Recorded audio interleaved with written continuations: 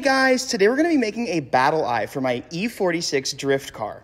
Okay, now that the insecure dudes are gone, check this out. I got something sick to show you. I didn't like where my intake was on my supercharger build, so I decided to make something of my own. A battle eye lets you put an intake through the headlight. If you guys have seen it before, it's actually a super functional mod. But I decided to just dig into my stock headlight and make something sick out of it. As you can see, I'm using this location for the stock MAF, which is really cool how it fits. Then I went ahead and made an ABS plastic insert so that nothing could go back through the headlight, and so it would look really clean. I traced my cardboard and made the little cutout and started going at it. You have no idea how hard this was to fit that piping right there, but it works and there's no leaks. Then I had to figure out what I wanted to do with the lens. I went through a couple different designs and ended up with this. Then in order to make the intake fit, I had to custom cut a 3.5-inch pipe, clamped it down, put it in there, and finished it off with a turbo guard. It ended up looking like this. I think it turned out sick. Let me know what you guys think.